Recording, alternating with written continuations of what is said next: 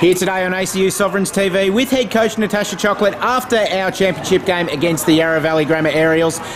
Tash, probably not the result that we wanted on the scoreboard, but some good signs overall. Yeah, certainly not the result we were after, but what was pleasing was our final quarter.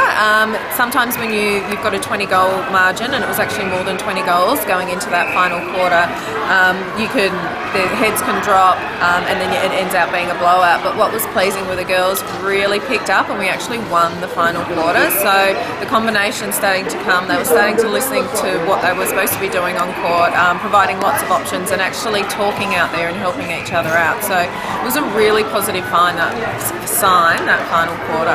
And a really good sign, given that the girls have come off basically 2 games in about 12 hours as well, the fact that they had the fitness to run out that final quarter. Yeah, definitely the fitness, but we're also looking at a bunch of girls who, a lot of them haven't actually played at the championship level. So there was a lot of nerves out there on court yesterday. There was still more nerves out there today, and the fact that they've worked through that, they've worked through scenarios and come out finishing on a high was a really pleasing sign. You can see the combinations are starting to come together. I thought in the last quarter, Sinner and Laura really worked well together in goals, and bringing Ash Bradley on in the last quarter just gave that little bit of extra spark as well. Yeah, definitely. We've been excited about getting Ash Bradley out on court.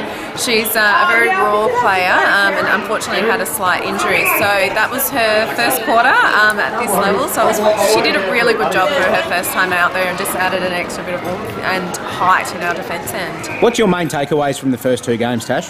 Look, we tried quite a few different things, and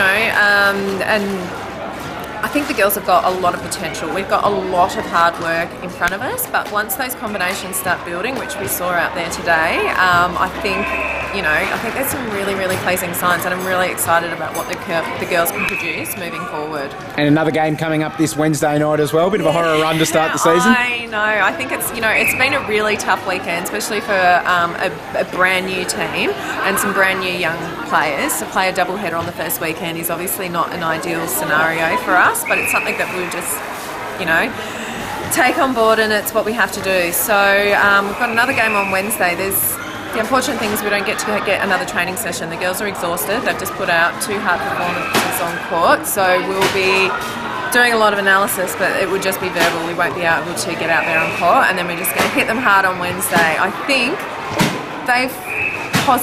they'll be really positive, and they look really positive. There's no heads dropping, and I think they're really pumped and ready already to take on Wednesday night's game against Blaze. Well, Tash, we're very much looking forward to it. Good luck on Wednesday night, and from everyone in Sovereigns Nation, we're right behind you. Thank you.